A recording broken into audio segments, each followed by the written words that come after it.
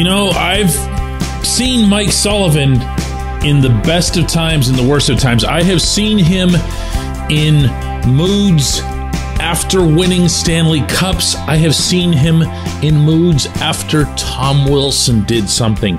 And I have never seen him like I did here last night in Ottawa. Good morning to you. Good Thursday morning. I'm Dejan Kovacevic of DK Pittsburgh Sports. This is Daily Shot of Penguins. It comes your way bright and early every weekday if you're into football and or baseball. I also offer daily shots of Steelers and Pirates where you found this. Senators 5, Penguins 4 in overtime. And if only that told the story, it really doesn't. The Penguins put up 4 goals on Cam Talbot because Talbot was shaky. The Senators put up their 4 goals in regulation on the Penguins, all via the power play because they were handed just an endless string of them by the incompetent referees at hand, Ghislain Hebert and Dan O'Rourke. I can't even begin to pick which of the two was worse because they both seemed hell-bent on just consuming the game. From both teams' perspective, only it ended up really biting the Penguins when they got hit with 5 penalties in a row. And look, I knew it was going to be a tough interview session afterward, but that wasn't going to stop me from trying. What contributed to that, Mike? Was it, guys missing calls, the other team making the calls easy on them? I don't even have an answer for you. I don't have an answer for you. Oh, if only the audio could convey the faces that he was making, the expression, the angst, as he wanted so badly to get fined. And at the same time, he didn't want to get fined. And he didn't want to go into the bad book in general of the referees everywhere who hate when coaches speak up against them and will be vindictive about it. So the head coach carried himself pretty well, I thought, under this circumstance. The better part of the hockey team kind of carried itself well under that circumstance, meaning they're still missing half of their blue line. They're still missing Tristan Jarry. They're still missing 2/3 of their fourth line. They're missing 1/3 of their roster. Okay, that's not me making an excuse for them. That's an actual, real, live, verifiable thing. And it's not going to go away anytime particularly soon. And that's, look at the standings. Look at the standings. So while they did get the point here on Ricard Rakell's late goal, a turnaround shot off a terrific pass from Sidney Crosby, getting 1 point out of 2 from the Senators, well, it probably felt as good here as it would in Pittsburgh tomorrow night with the rematch. It just stinks, It's a lot like if they hadn't managed to pull that one out against the Ducks the other night. There's a lot of these right now. There's a lot of these squeakers. There's a lot of this just scraping by for points type of games. And that's in part the state of the team, meaning their health. It's also in part, unusual or unforeseen circumstances like the officiating in this game. But man, you know what I'm going to say now if you're a regular listener, right? Come on. You saw that. You saw that. That's not a contender. That's a team that was chasing around a bunch of kids. And sometimes, at least in a couple of those occasions, those penalties were legit. Jeff Carter can't keep up with this game.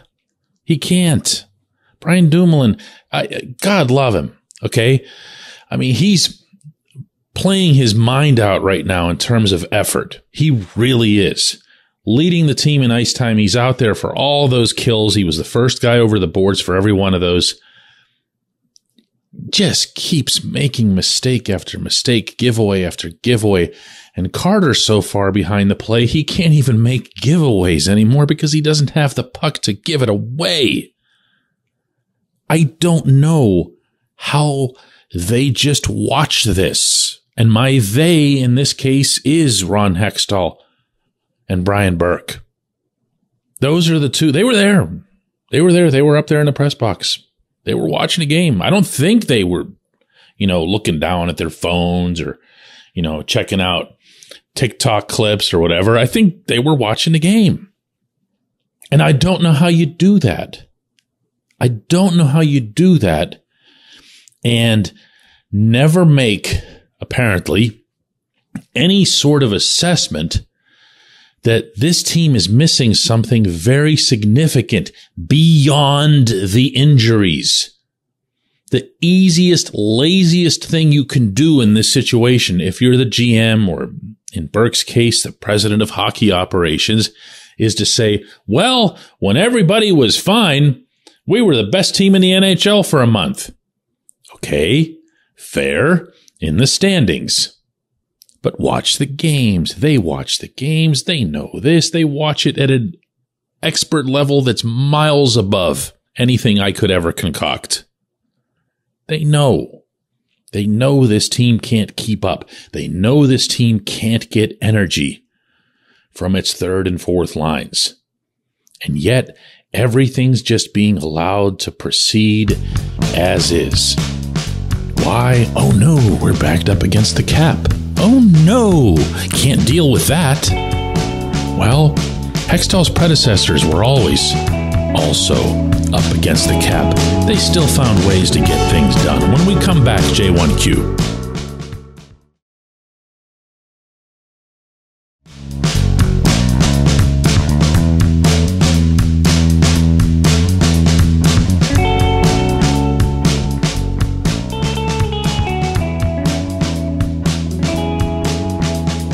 Today's J1Q entry comes from Michael, who says, plain and simple, and not at all in question form, I'd be shocked if they make the playoffs, let alone even make it a series against whoever they'd play. Dejan, every game, it's the same stuff and no improvement.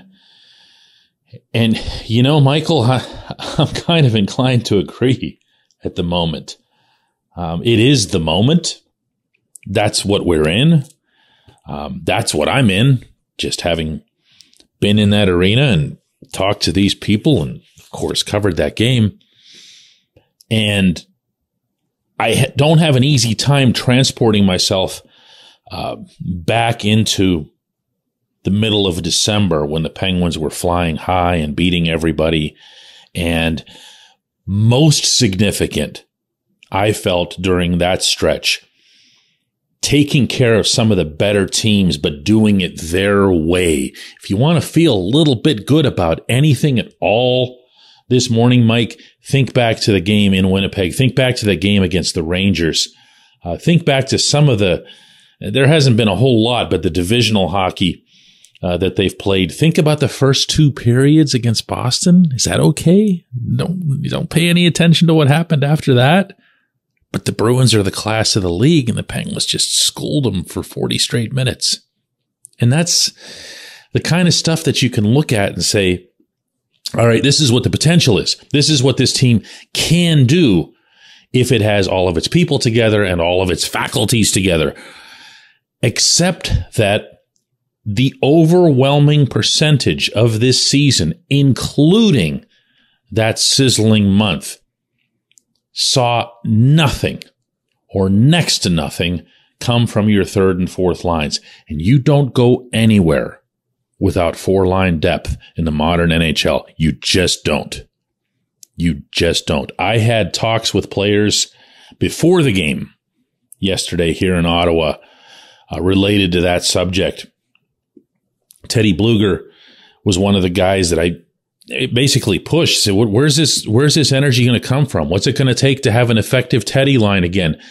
And Teddy's, how do I put this? Teddy's not the type to talk all bombastic. Okay. He'll be honest with you. He'll tell you the truth, but he's not going to get down to, well, what am I going to do? I don't have any wingers. My guys are hurt and whatever else. And they are. Ryan Poehling and Josh Archibald are still out. And, we're a long ways off from Teddy having Brandon Tanev and Zach Aston Reese around him. And he just said we have to all play better. We have to do this. We have to chip in, and we have to, and I hear that and I get that. And I talked to a couple other guys that are in the similar roles to what Teddy's in, meaning third and fourth lines. And they had pretty much the same stuff to say, but there wasn't one of them who said something, or even thought, in all likelihood, something along the lines of, man, why is Jason Zucker the one that always needs to get us going? Why? How is that not embarrassing to us? We're the ones on the third and fourth lines. We're supposed to be bringing the energy. We're supposed to be wearing the other team down on a night, frankly, like last night. You had Sid putting up 3 points and looking like a world beater there in the third period. You had Gino going that way the whole game. Everyone's talking, oh, Bengals got old. They kept the core together, brought the band back or whatever. It's nonsense. Those guys are doing plenty enough. What's not happening is around them, or in the case of the line chart, beneath them. I appreciate the question. I appreciate everyone listening to Daily Shot of Penguins. We'll do another one of these back home tomorrow.